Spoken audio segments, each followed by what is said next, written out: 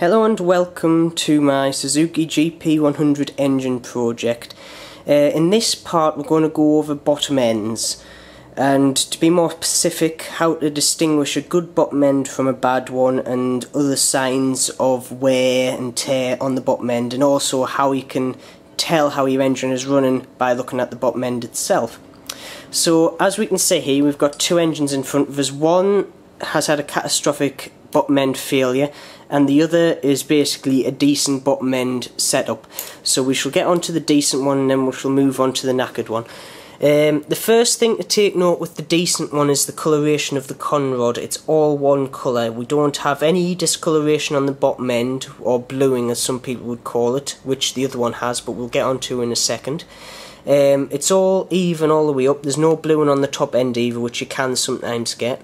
So this shows to me that this conrod has not got hot any time in its life in certain areas, so that's a good sign. The major point when you're actually going, oops, I'll just knock that piston over, when you're actually looking into wear of the bottom end is basically how much movement is on laterally, so basically up and down movement. Now if I put my finger through the small end and just give it a good pull and push, we can see there's absolutely no movement there whatsoever, so that's a good sign. Another one is to actually rotate the conrod, and basically you're just feeling for any grinding or like little bumps or anything through your finger, which this one doesn't. Side to side movement is alright, so that's fine. The reason why this is in there is to allow for expansion, because when everything's hot these parts will expand into each other, and basically you want room for them to expand, and that's why you have some side to side clearances within the crank. This is a decent bottom end, and this is going to be the one I'm going to be using on my engine project. Now we should go on to the opposite end of the scale here with this one. Now we can see from this one what strikes us first is the coloration of the conrod. Now as we can see, the bottom end here has got this blue tinge to it. Now this is called bluing, and when metals get hot you can see it on exhaust pipes, or mainly headers, they'll turn into like a bluish colour. Well, that's when the metal has got hot enough for it to change its characteristics, aka the colour. Now, this happens when there's either not enough lubrication, your mixtures are too lean, or your lube system's thin. It can also happen if you've got an air leak. But basically, this can also happen before the bearing goes. So basically, if you strip your bottom end and you see your conrod's blue like this, but your bearing is still intact, you have to change one of the things that I've just said, or look into it, because one of those things is causing your bottom end to overheat.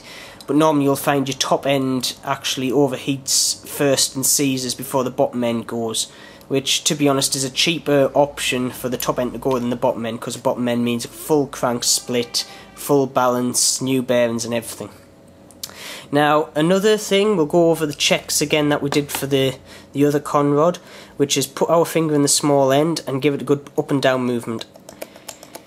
As we can see, there is a lot of play in that. Now this is basically because there is no bearing in here left, it's basically exploded, it's disintegrated while it's been going.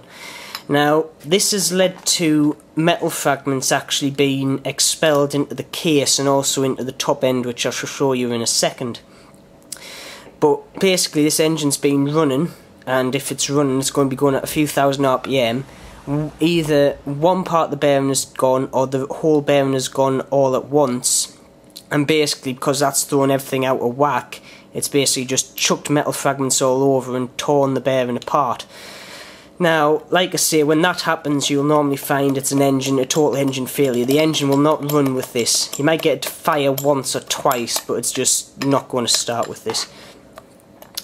But like I say, if we go back to the fragments, what can happen, and actually my dad pointed this out when I was explaining about my cylinder here, is we can see there's actually a groove going all the way down. Now, I thought personally this was a ring that had caught the port and actually took a chunk out the port and dragged it up and down, but after closer inspection the port's actually pretty alright. Now what's happened is, when I said to my dad about the bearing gone, he says what's happened is a part of the fragment out of the bearing is shot up when it's gone into the cylinder, and basically it's got caught in between the skirt of the piston and the actual bore, and has scraped this lining.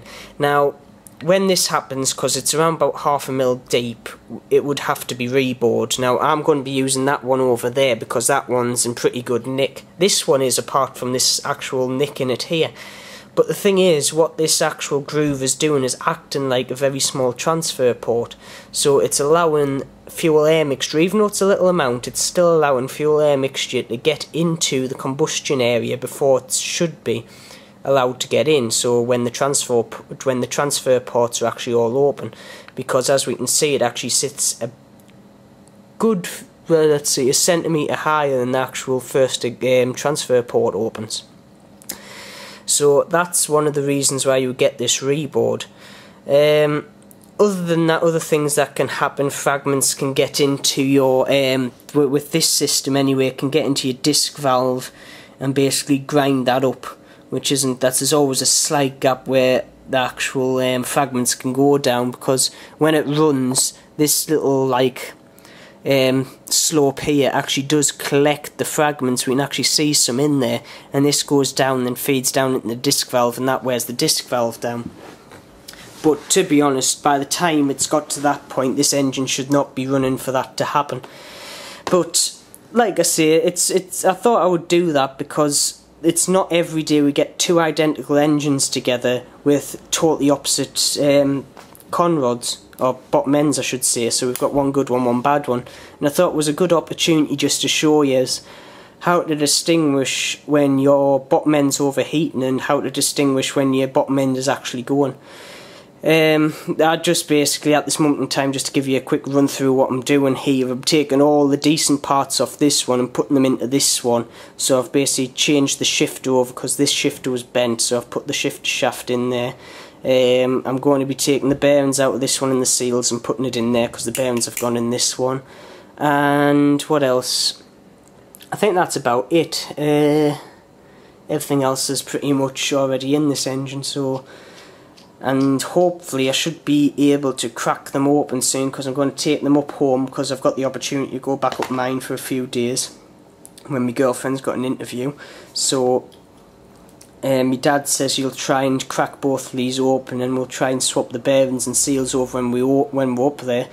So when I come down, I'll be in a position just to put the ignition system on, and hopefully in the very near future we should hear this engine running, as in the one to the right. The one to the left's just as a donor now. That's just a pure donor engine. But anyway, I hope that video has enlightened you a bit to bottom end problems and bottom end telltale signs. So I shall leave it there. As always, keep safe and keep looking out for other videos. Thanks for watching.